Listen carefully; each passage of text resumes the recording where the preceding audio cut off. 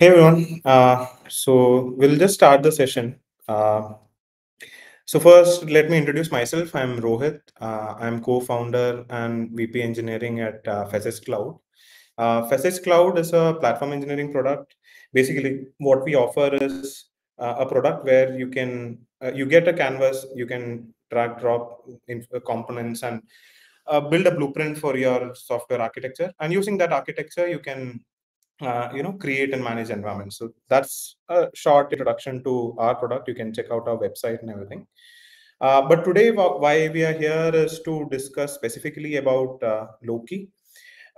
So to introduce the other talkers here, so we have Srijit. So he is a DevOps lead at Capillary Technologies.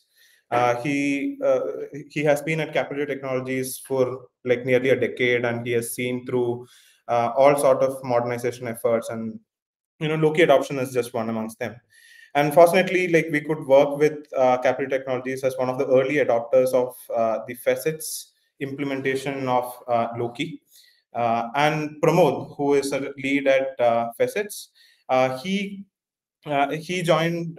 So he was responsible for developing the Loki offering in Facets, and we co-built it with the Capillary folks. And Srijit was very heavily involved in that, and a lot of his feedback and learnings of taking it to production at a large scale helped us mature our offering like greatly, right? Uh, Let me just share my screen.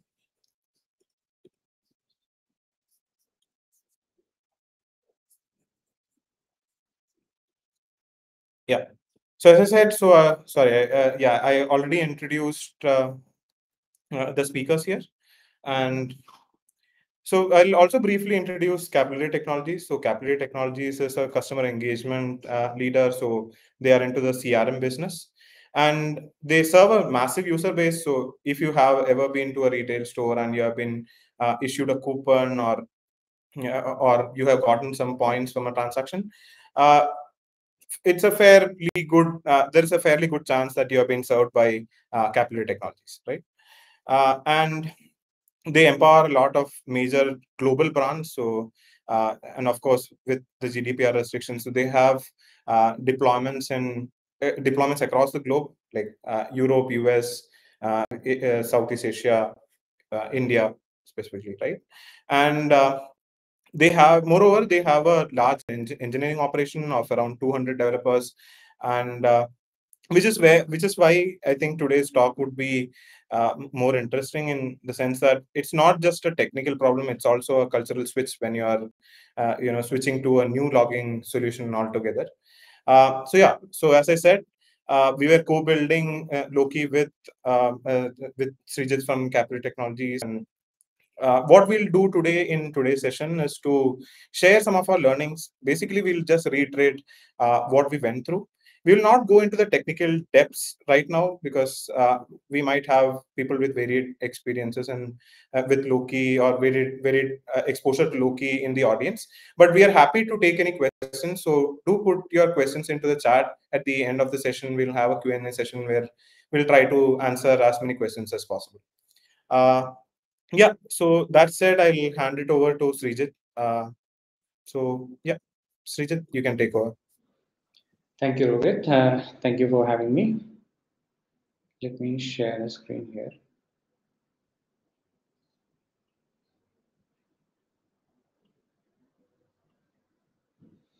I hope it's visible.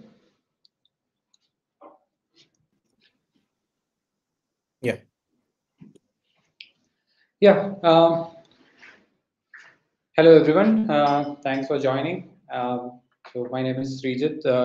I'm working as a DevOps engineer in Capillary Technologies. I have been with the company for like around 9 years now, and all these years I have been working with the infrastructures and cloud resources across technologies. And recently, in upgrading our observability platform, we decided to move our logging strategy to Loki. And in this webinar, I will be explaining our journey experience that we had with Loki. So when it comes to the logging in Capillary, we have customers across the globe. We have infrastructure across the globe, and we have around 1.5 TB of logs that is being in average we are churning out, where which is required to be retained for logs for a year also due to compliance requirements. Logs often refer for backtracking, real-time investigating real-time issues, and going back to older date when a customer reports a problem. So, to a certain extent, these logs are used for investigation purposes. Now, the legacy mechanism that we hold here to handle the logs and store it, where we use a Fluentd collector, which sends the data to all our log data to EFS, where we store it as a temporary storage, and from there we attach a VETI SSH terminal, which is a web terminal, VETTY. It's actually an open source tool with which developers or anybody can run Linux commands on those log files and grab the strings that they want during the investigating time. And later on, after 3 days, we will be pushing those logs to S3 bucket as an archival strategy, and we'll be keeping it there. Now, as time flies by, number of applications increase, number of logs that are written by the applications increase due to feature addition. EFS started getting a bottleneck in the IOPS part, and we had to increase the IOPS in time to time, and later on we had to create a replica of EFS to have the reads and the writes separated out in order to handle the slowness or the IO. But to a certain extent, we were not able to scale up more than this, and as per the log volume increased, the whole system wasn't scaling up. We had to add additional man hours in managing different moving components here, creating alerts, monitoring them. That was a tedious job at some point. Now, what is the ROI on this? A fraction of these logs are used for troubleshooting. There are billions of log lines being written and terabytes of data being stored. It's a large chunk of data where we can identify an application performance, how the API calls are happening. A lot and lot more data will be present in those log files, which we can leverage. This is an architecture diagram that we used to follow in our legacy mechanism, where we have a Fluentd pod fetching the log files from different applications and sending that to EFS, on which a VETI application pod is running, which on through which the developers can run their Linux commands to grab the data. Now, considering all these issues at hand, we were looking for a better solution that can solve us, that can improve our dev efficiency as well as solve our problems and get more insights from the log data that we have. So these were the four candidates that we picked during our evaluation, where ELK, Parsable, Loki, New Relic were the major ones. Now, considering each one of them, ELK is scalable. We used to run that in our smaller cluster subsidiary application clusters. But to a certain extent, what we understand is that it's a bit expensive to operate. You need more number of nodes as the log volume goes high, availability, disk space issues, and archived log retrieval was quite a problem for us. Then comes Parsable. which was the simplest application among them, which didn't have an HA but was very non expensive, and it was relatively in a nascent stage where some of the use cases that we required was not met by the application. Then New Relic is something that is common across the community and it's popular as well, but it is expensive and we have a huge amount of data that's going in there which we need to pay for, and it is a completely managed solution.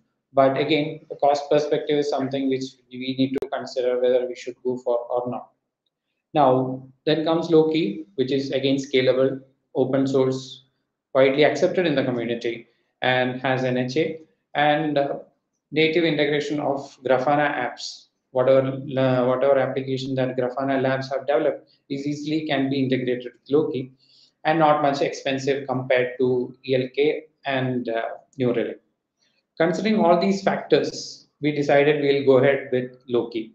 Since it is scalable, we can have alerts and dashboarding for our insights, cost effective, completely managed in our infrastructure itself, and popular among the whole community. And we were used to Prometheus and Prometheus Grafana, and we have metrics there. Then why can't we have the logs also in same Grafana, which will make it easy for us to handle both together.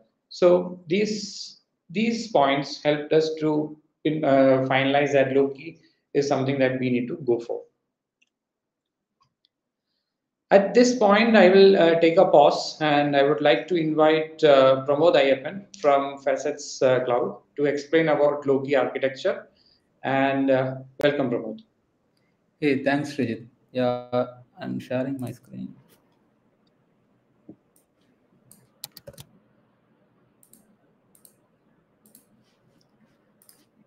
Yeah, so hope you can see my screen. So hi everyone, this is Pramod. So I'm part of Facets for more than a year now as a technical lead. And today I'll be going over the overview of Grafana Loki. Right. So what is Loki? Loki is horizontally scalable, highly available, and then multi-tenant log aggregation system that is inspired by Prometheus. So all these buzzwords here you are seeing, right? This is what makes Loki stand out from other logging solutions. And it is developed by Grafana Labs. So as you can see, it is having really lot popularity and widely accepted by the community.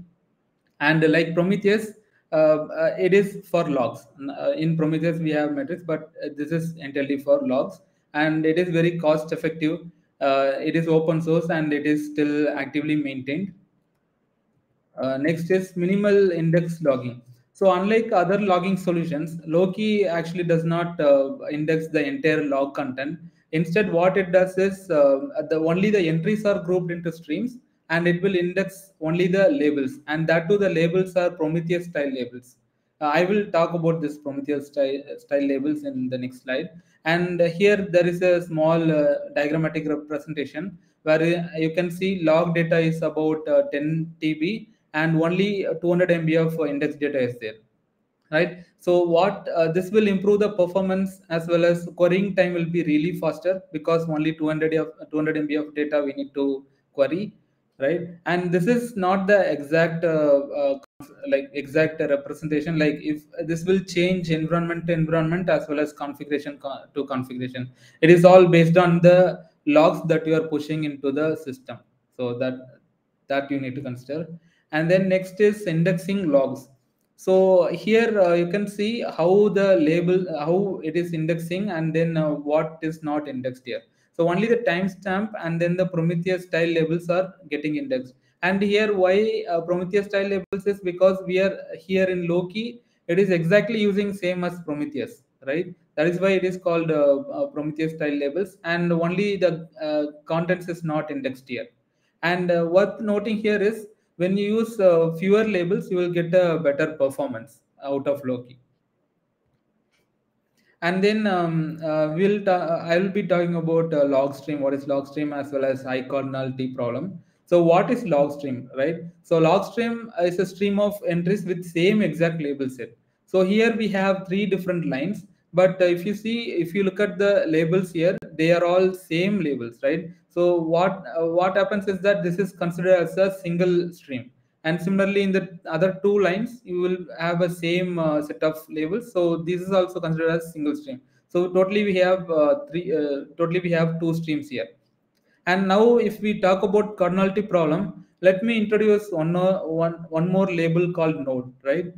For let's take the first stream.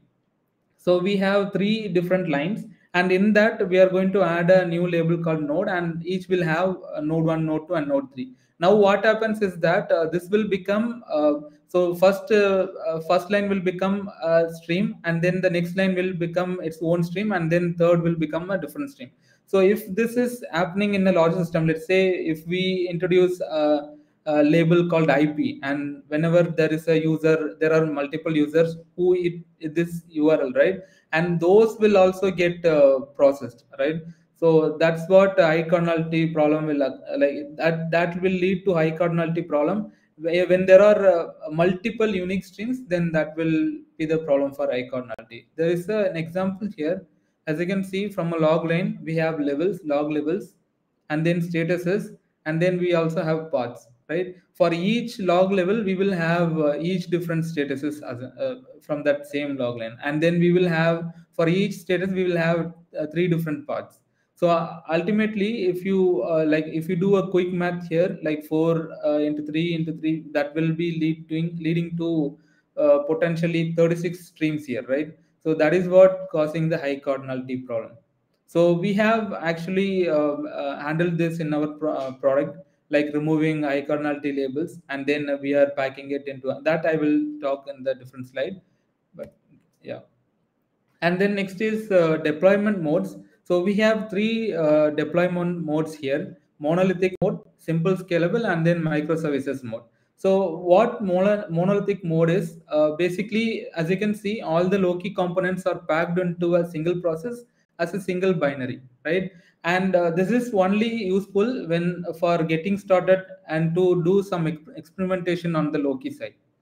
And this monolithic mode only supports average of 20 GB per day of logs, and which is not really adequate for production grade systems, right?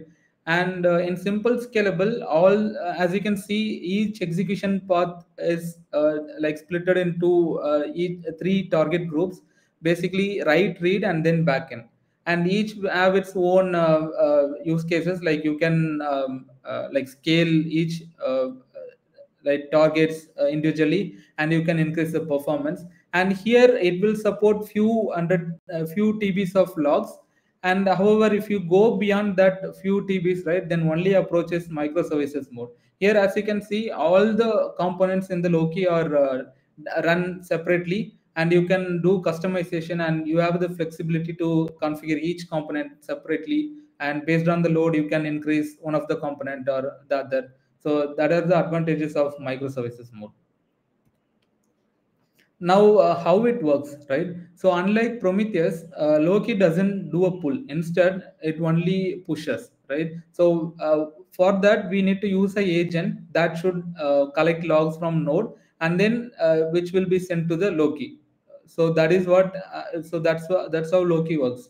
Here, in this case, we are using Promptail, and Promptail uses a same library as Prometheus for service discovery, as well as Prometheus style labels. So those are all created by Promptail itself, and it is a product from Grafana Labs again. So this will push the logs to Loki, and to visualize the logs, you can use Grafana, where you can visualize through logql queries, or also you can use a command line tool called logcli. So again, there also you can use a logql query, and then with Loki you can also set up alerts using alert manager, and also you can do recording rules. So it's all possible from Loki side. And here is a sample a query, a logql query. As you can see here, I have filtered with query fronted container, and then namespace Loki dev, and I'm gripping for error log, right?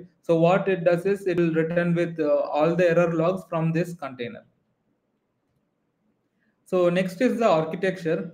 So here we have write path and then the read path. right? In the write path, we have distributor, ingester, and in the read path, we have query front end, courier, and then the ruler, right? So whenever a log enters into Loki, first distributor will be the one that will receive the log, and it will do some validation checks, as well as this is a service that is responsible to determine which ingester that log needs to be pushed to. And once it reaches ingester will be sending the logs to long-term storage like object store, like S3, GCP, Blob, or whatever the cloud provided storage, right? And then once ingester comes here, a courier will be responsible for handling all the queries from the API or from the Grafana, right? And first courier will hit the ingester, and it will look for in-memory data first.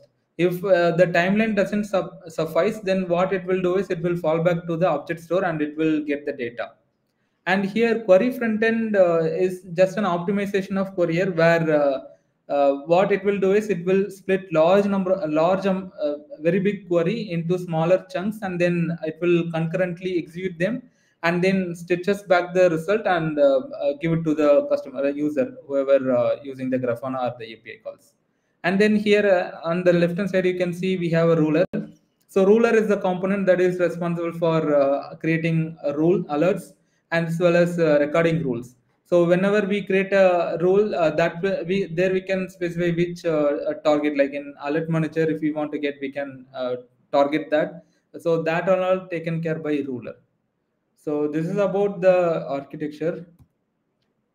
Now we will talk about the hashing. So basically, a distributor is the primary service that is responsible for determining the ingester, right? So how it determines is that it uses consistent hashing plus configurable replication factor, right? And the stream is hashed using both tenant ID as well as label set. And also Loki maintains the ring for each service. And here in this case, like ingester register themselves into hash ring with a set of tokens. Let me quickly show an example of this. So here in this diagram, you can see a circle here, right? That is called a ring. And each ingester on the right hand side will register with a couple of, like with set of tokens, that is 0 to 16384, right? So that range will be registered by the ingester, and that goes on till ingester 4. So whenever a logs comes in from prompt tail to distributor, what happens is that distributor does some hashing. So at the bottom you can see, right? First log comes in and it will hash the label and it will get the hash number. And based on that hash, it will select the ingester within the range. So it will go clockwise. So if you see, it will the number corresponds to the range that is in the ingester 2. And similarly, the other all others, as you can see from the image with colors, it has like placed into three different ingesters. And let's say if we have a replication factor larger than 1. Currently this is for replication 1, right? What if it is 2, replication 2, right? In that case, what happens is that first it will place the first line into ingester 2, and then it will, in the clockwise, it will select the next subsequent ingester. In this case, ingester 3. So 2 copies of first stream will be stored in ingester 2 and ingester 3. So this is how the hashing works. Yeah. And then next we'll move on to integration of Loki into Facets platform. So with these learnings, as well as from Capillary's insights, we are able to integrate Loki into Facets with the right production grade configuration. And what we did actually is we have done load testing using Loki Canary, and also we have tested with actual data from various deployed applications. And from within Facets, we support storage backend, including credential handling.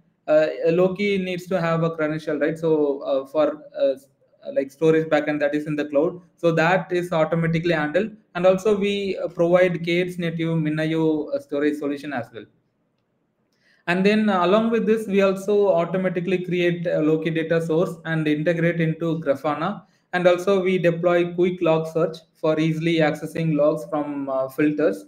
And then we have also dropped high cardinality label, so to make Loki very efficient and performant. And then what we did is we actually like packed all these dropped labels into the logline itself, so that at the query time, what we do is after the result comes in, we perform the transformation and get the filters within the Grafana itself. So that's how we are doing internally. And then there is one other option called auto forget unhealthy instances that we have enabled, because whenever there is a ingester that gets down abruptly without any doing any cleanup activity, right, at that time what happens is that it will still be in the ring, so it is not, it will be with the state unhealthy. So because of that, Loki won't accept any more logs.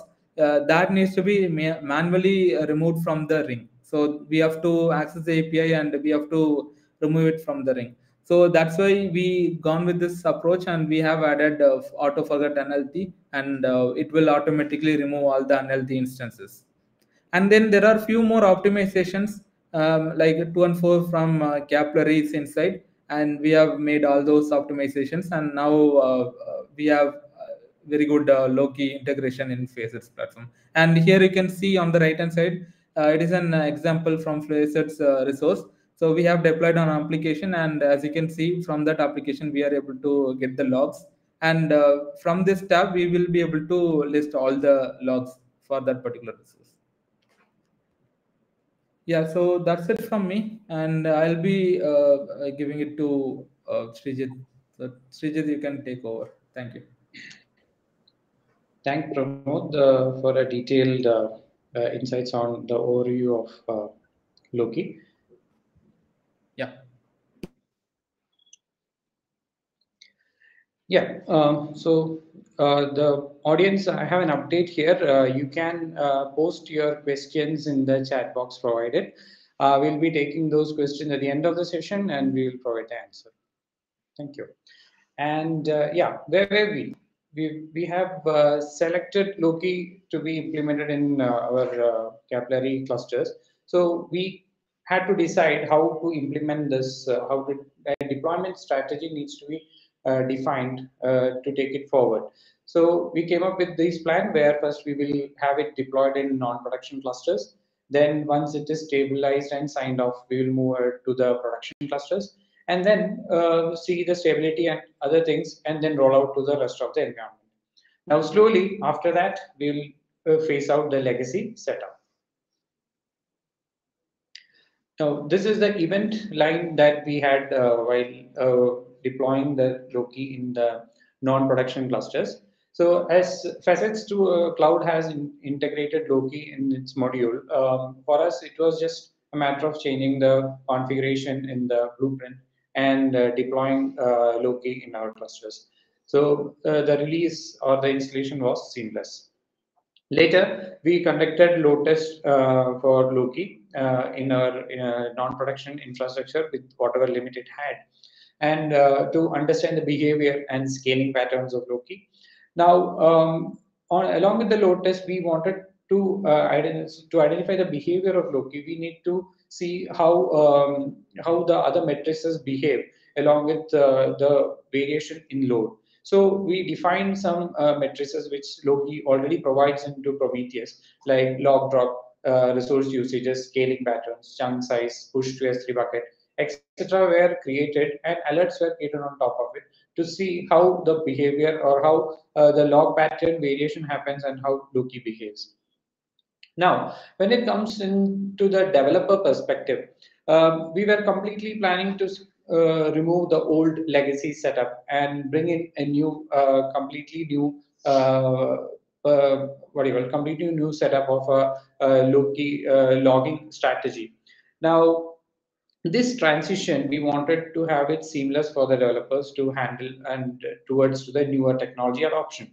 So on that basis, what we tried is to create documents for references, create KT and workshops for how Loki works and all. Then asked for the feedback of the developers. We asked them to create Jira tickets to let us know how Loki is behaving, how what sort of issues they are facing. which gave us the idea how effective Loki is, how it is improving the efficiency of developers' day-to-day work. Slowly, once we decided the timeline of removing the legacy setup in non-prod cluster after getting a sign-off, we slowly removed the whole, uninstalled the whole old setup, and completely we were running on Loki in non-production clusters. Then later on, we decided to go for the production release. We wanted to do a capacity planning, and this capacity planning was something which we decided depending on the log volume, the load test that we conducted, and later on that linear projection that we created, we came up with a configuration which we decided will go ahead into the production cluster. Now, as I said, we have clusters across the globe. Some are generating heavy amount of logs, some are not generating that much. But there are clusters sitting in the middle, having a medium amount of log. So considering that scenario, we thought of going ahead with the medium amount of log, which would give us a balance between the two and see how effective is Loki in those kind of clusters. Thus, deciding the cluster once we started, we planned for a release, and we went ahead with the release of the Loki in that cluster. And parallelly, we wanted the legacy setup also running in the same infrastructure, considering we may need some time to stabilize Loki in our production cluster. Now, this was the time for monitoring. Yes, as soon as we deployed Loki into the production cluster, we came across different roadblocks. On a categorization scale, we categorize those issues into 4 points, and they are like rate limits, where the ingestion rate that we calculated and in real time was way different. Ingester issues, where the ingester pods went into home kill and restart issues were there. S3 rate limit, where from S3 from ingester to S3 push of chunks were having throttling issues, and at the end querying problem, where we started getting timeouts whenever we run a query, and that was another kind of a problem in the read path. Now let's go into each and every. I'll surf through each and every issues, and just to understand how each problems were handled differently.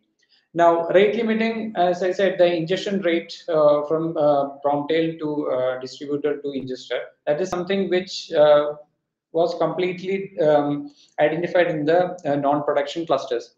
Now, when it comes to the production cluster, what we could see is that the configured value was never enough, and distributors started throwing error that there are too many log volume happening, we need to control it. Now, sooner we identified this error and we started increasing the size. Now, having a closer look at the ingester rate, Loki is designed for a multi-tenant environment where you can send logs from different clusters to a single Loki infrastructure. In such a scenario, the ingestion rate of one tenant shouldn't affect the log collection of other tenants and bring down the Loki environment for and other tenants also, because there is one Loki environment to which all the tenants are sending. In that scenario, the ingestion rate is something that is needed to keep the volume in a constant or optimal rate. But what about in capillary? We have one Loki cluster in per production cluster in production infra, and in our case, we don't have a multi-tenant environment. In this case, we have only a single tenant whose rate can be adjusted. But it's not like you can give the range more than beyond a limit, so that the ingester will get loaded and have to manage a lot of logs, and you keep on adding more resources to it. So it is always good to have a sweet spot to have keep the logs in limit, but making the other components not overloaded. So we gave a safe upper bound, and in combination with the ingester rate limit as well as the ingester burst limit, we have around 100 Mbps in majority of the clusters. Now, in large scale, most of the clusters have similar limit that we have configured, but actual rate is much lesser than that. Keeping the ingestion rate in control so that ingesters won't get loaded and they can easily handle, which in effect will help us to send the chunks properly to S3 bucket. Yes, we received a lot of out of memory issues after increasing the ingestion rate. Now, a lot of streams were getting created in each and every ingester. On investigating more, what we could see is uh, the number of nodes in production and number of nodes in non-production clusters were different. We have more numbers in production cluster, obviously. Now, the node level is one of the labels that we are sending to Loki, and that is being indexed. Automatically, the stream numbers also increased because of the same.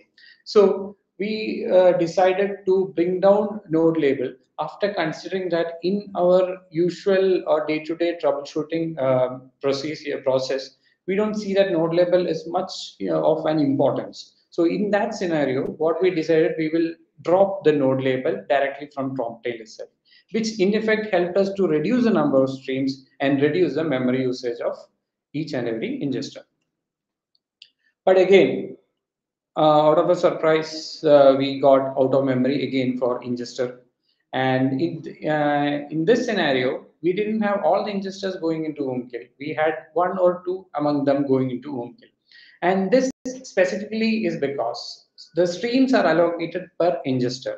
In that scenario, the streams, since the streams are going to a single ingesters, the application which is generating that stream, if it is having higher volume and at some point if it is generating a sudden burst of log volumes, then automatically the memory usage of that ingester will go high and it goes to OMK. In such a scenario, we wanted something to handle or control the size of streams. And that's where Loki is providing an automatic sharding option, which we enabled. And we gave a limit of around 3 MB per stream, so that anything above 3 MB will get sharded and a sharding key will be added to that specific stream, which in effect distributed these streams among different ingesters rather than one ingester. And after that, what we could see that all these ingesters were starting to use similar amount of memory consistently. Now, out of disk issues. Uh, this is something that we noticed in different instances where the ingesters get into a restart and the val replay kicks in. And once val replay starts, the ingester disk starts piling up with val file. And I reported this issue in the Loki community, but I haven't got an update on the same till now. So it doesn't have a pattern. It will get cleared off after some time. It doesn't have a fixed size, or it doesn't have a fixed number or a time at which it will get cleared. So that was a bit causing a problem. So what, as a workaround, what I had to do was to increase the disk size a little bit over proportioned disk and keep an alerting on those disks. So once such an issue happens, we'll get an alert and we will be in a position to decide whether we should expand the disk online. So that is the only workaround that I could implement. Now, after completely releasing everything in our production cluster, still now I haven't faced this issue. And this was something that we noticed during our testing and stabilizing phase. Unhealthy ingesters, yes. As Pramod said, auto forget is something that was not by default enabled, which in effect, when an ingester restarts or it was not completely, it was an incomplete restart or a node goes into hung state and ingester has got a heartbeat request, which if it doesn't reply to, then it is considered unhealthy. Automatically, the ring will get considered unhealthy and distributor will not be able to commit the logs in it. So to remove these unhealthy ingesters, an auto forget flag was enabled so as to handle that scenario. Now, S3 rate limits. So ingesters push the log chunks into S3 bucket. Now, since the number of API calls started increasing when the more log volume increases, S3 started throttling all our requests and it started throwing error as well. In this scenario, we had to limit the number of API calls that is going to S3 bucket. So where we had to adjust the chunk size, max chunk age, etc., to minimize the API calls. And then comes the querying issue. So all these issues that I had discussed now till now is regarding the write path of Loki. Now, when it comes to the read path, where the query comes in, we have a lot of components that are there in front of query. We have query front end, we have Loki gateway, we have an Grafana, we have Nginx ingress, etc., which through which the query is passed. By the time query respond back with the query result, we used to get a timeout, and some of these gateways had very like 30 seconds or 60 seconds gateway timeout set, which in effect to solve we had to go into each and every component and then reconfigure the gateway and proxy timeouts. Thus, after, as I said, we had launched this Loki in a medium cluster, and we came across a bunch of issues and learnings were there from these issues. So, collating all of them, we reconfigured our blueprint of Loki according to the issues and how it was solved. Then, and making the same into the Facets Cloud blueprint, we were confident enough that this, after releasing this configuration in other cluster, we won't be facing the same issues. With that confidence, we decided to go ahead with other clusters as well. And to say maximum, we had to reconfigure some of the CPU and memory configuration. Other than that, these same issues we couldn't find in other clusters, and they are running fine. Now, once it was stabilized across clusters and our devs started using Loki across the production clusters, we slowly started thinking of removing that legacy setup. Now, immediately what we did is we made the logs unavailable in Veti, and but still Fluently was pushing the logs to EFS as well as S3 bucket. And slowly, once we were completely confirmed and confident, and it was in a green zone, we decided to phase out the whole legacy system. And thus, Loki was successfully rolled out in our production clusters. Now, what is the business impact we could leverage from the logs? Now, logs are available in Grafana. The querying, the PromQL query, sorry, the LogQL query pattern can be used, or the method can be used to query all the logs from Loki. Now, the business metrics that we can generate from the bunch of logs, like how many requests are coming in, what are the API calls, what are the latencies that we are having, etc. We started recording using the Loki recording rules, and they were pre-computed and sent to Prometheus. And that's where we look into the metrics that are generated from the log lines. Now, alerts also could be reconfigured for Loki as well as other applications. And even we were monitoring Loki's performance using Loki alerting rules. And different applications which are throwing exceptions, errors, etc., were alerted using the alerting rules of Loki.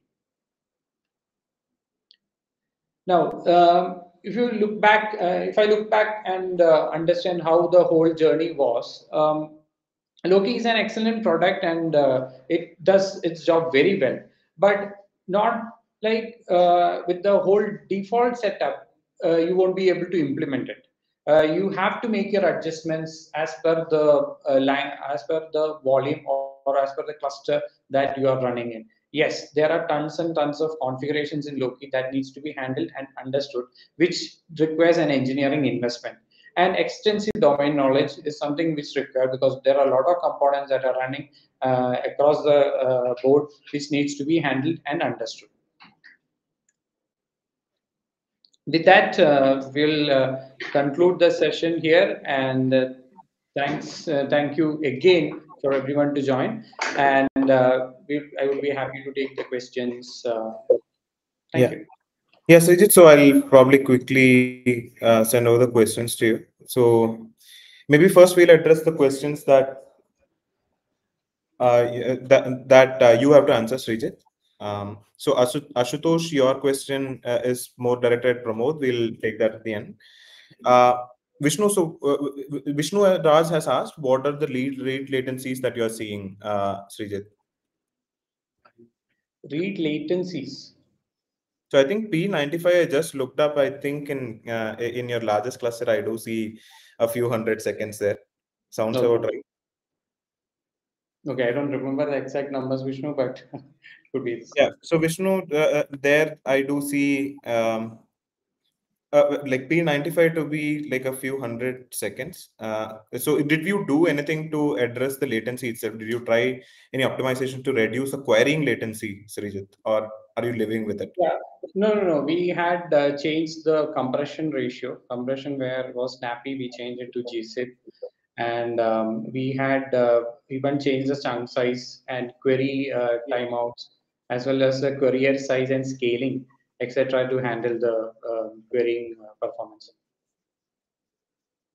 Okay, but in general, yeah. So from my point of view, Vishnu, so uh, for for a specific time window, when you're within a localized time window, the query performance is not an issue.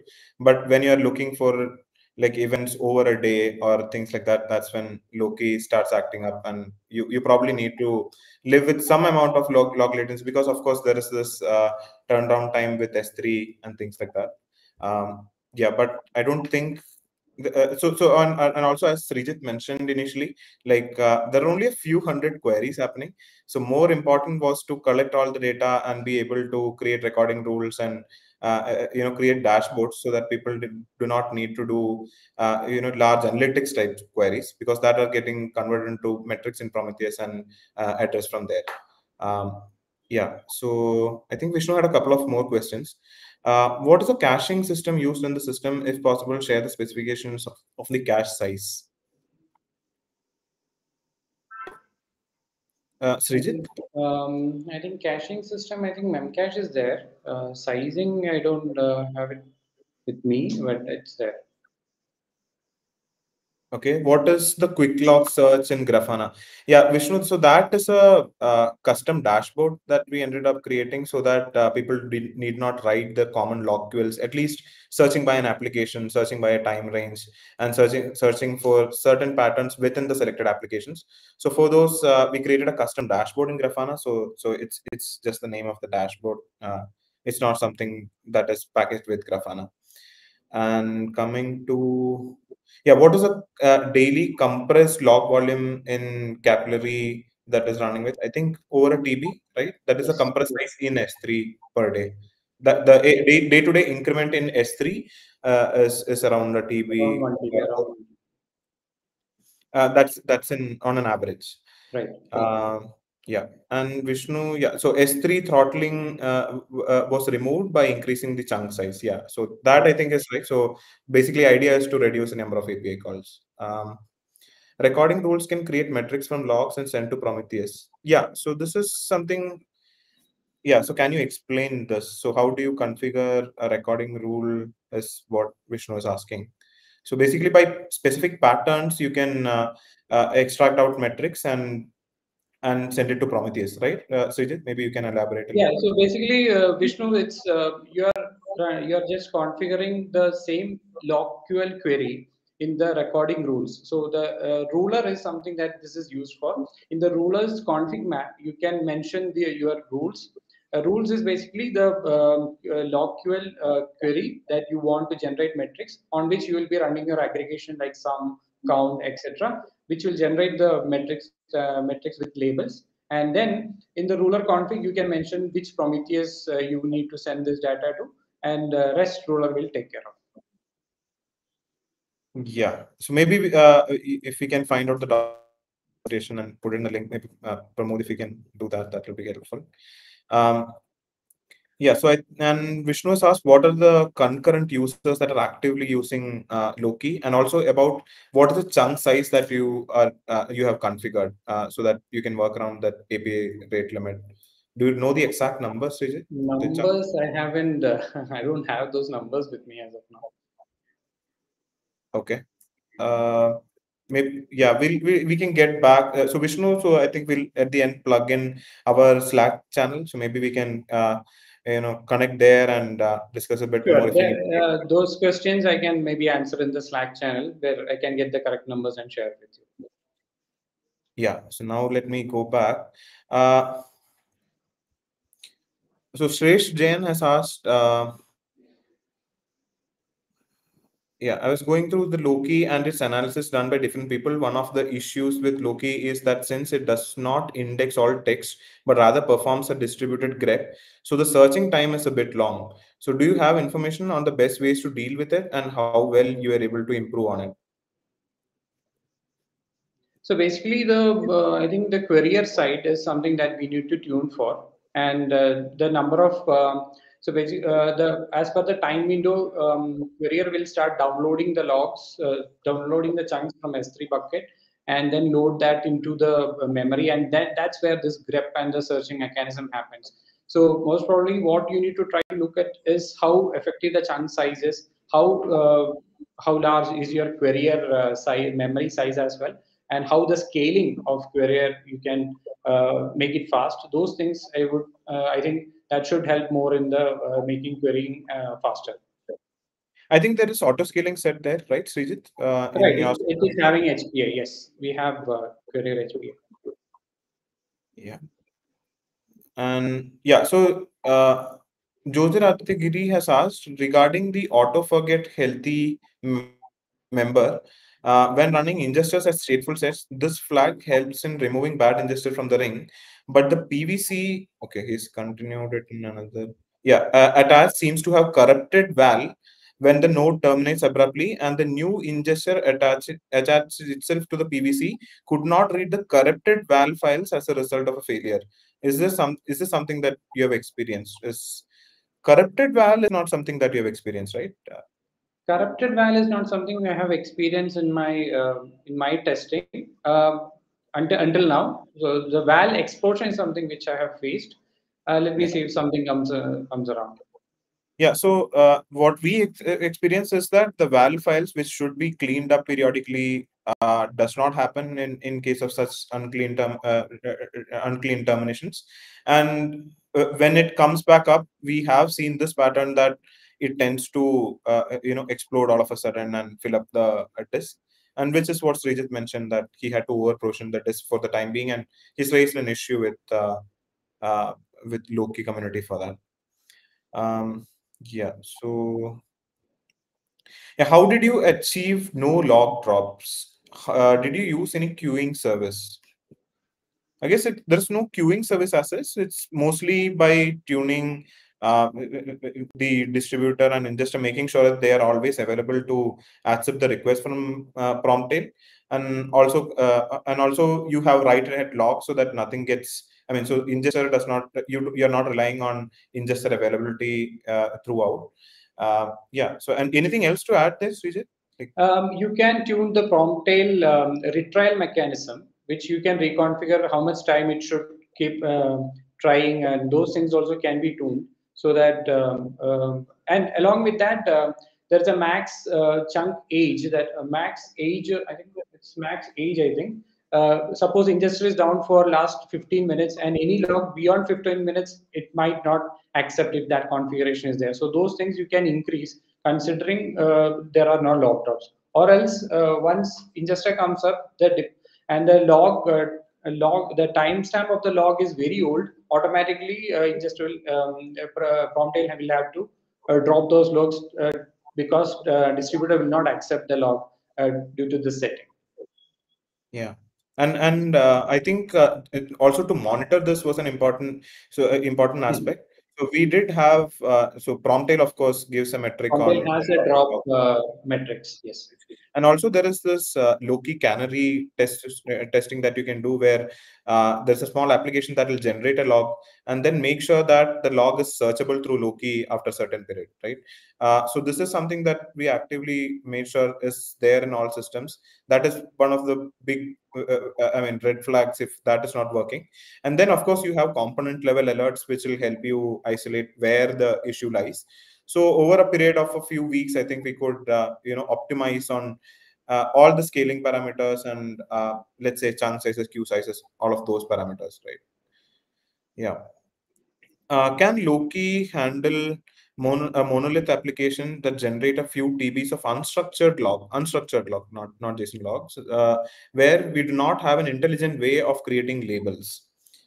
Yeah, Umesh. So this is technically possible. So you can do it two ways. One is at a prompt tail level, you could go ahead and configure some sort of I mean, you can configure a log pattern and extract labels from it. This will be a little bit more CPU intensive at the collection end.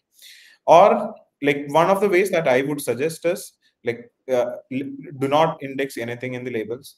Make sure that when you're searching, you are searching a reasonable time window. And what you can do is Loki LogQL itself has a support where you can specify the log pattern and it can extract out fields. So you don't really need index labels for this. You can extract out the fields and you can even filter by them. So what happens is that essentially the log lines that are being queried from the index and filtered is based on the time window.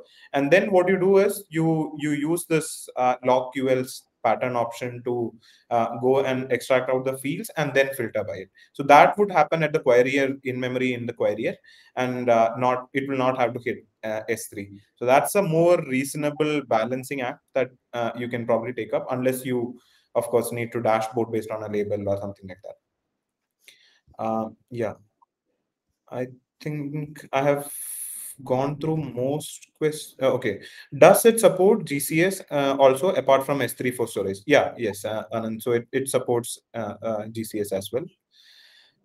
And Umesh has one more question.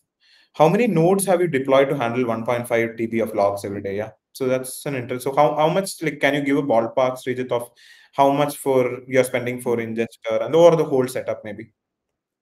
I think I'm running around 7 to 8 nodes What average. what configuration? Like 8 CPU, 32 GB RAM. 8 core 32 and around 7 to 8 Correct. nodes, is what you're saying.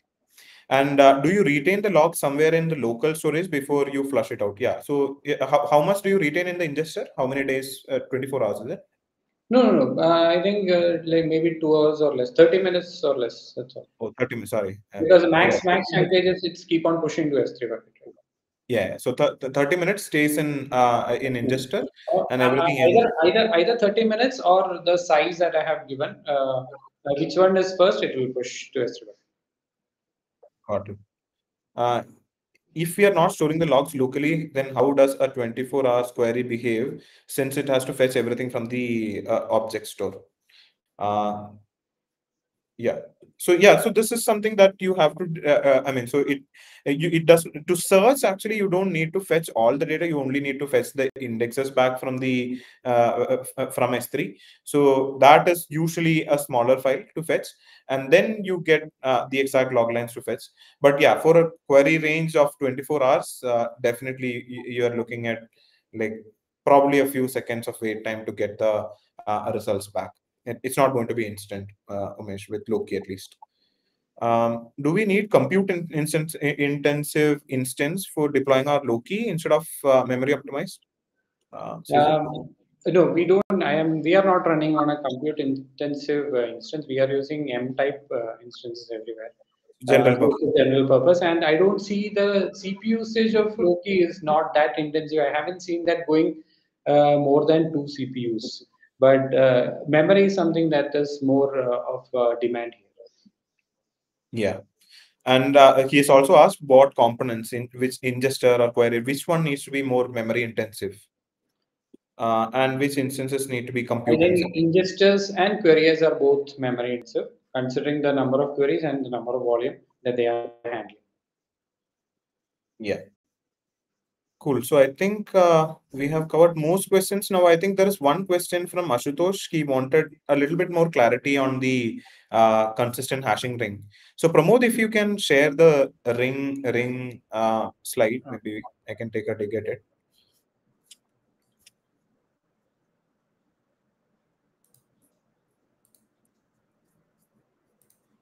Meanwhile, keep the questions coming, guys. You can see my Yeah. screen, right? Yeah. Yeah. So Ashutosh, so maybe I'll try to explain this. So this is a general principle. This is not just a Loki thing.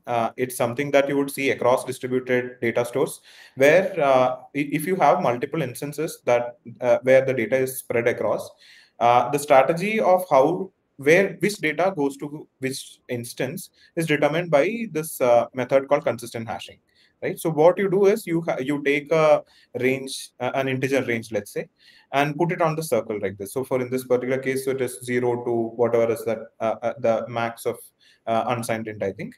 And whatever, and you place the ingesters equidistant amongst them. So you say 0 to x would be handled by ingester 1, x to y by the other one, and y to z by the other one, that sort of a thing. And this data is being stored in console in the case of Loki, I think. And what happens is this distributor who gets the log line determines the stream, and based on the stream and the tenant, it would it would compute a hash. So hash function spits out a number in this particular range, and then it will figure out which range the number belongs to, and selects the ingester that is adjacent to it. So that's how you assign the ingester to streams. And if you have a replication factor of more than one, you assign it to one more neighbor of that ingester. So the idea is that even if one ingester goes away, you have a simple strategy on who needs to take care of what data, and you have people with redundancy. So if a data needs to be copied over from one instance to the other, the data is still available in the neighboring instance. So that's about the hashing ring. So which is where the interesting thing happened for Srijit, right? So he had the app label low. So app label, I think in Touch API started generating a lot of logs, and everything was going to a particular ingester, and that caused it to go out of memory. But once he enabled sharding, automated sharding, so the number of streams got split out, and so now it is more evenly distributed across all the ingester instances. So yeah, so I think this hashing ring concept is something that everyone needs to be aware of while using Loki, because you can narrow down many issues by understanding the architecture of this one. Um, Ashutosh, if that is clear, if you have any specific questions on that, let me know. Okay, also Adi has linked our Slack community link in the chat. So if you want, like, I think people who needed exact numbers and sizings and things like that, we can connect over Slack and discuss. And of course, there will be more issues that will be coming up in Loki and whatnot. So it will be a good place to share the knowledge and our experiences as well. There's also an AI bot that answers some questions about facets. So those who use facets, do try it out if it is able to give you good responses. Yeah. So I think we can wind up the session. Thanks everyone for joining, and also see you around in the community. And we'll have more of these sessions. Thanks everyone. Thanks, Thank everyone. you.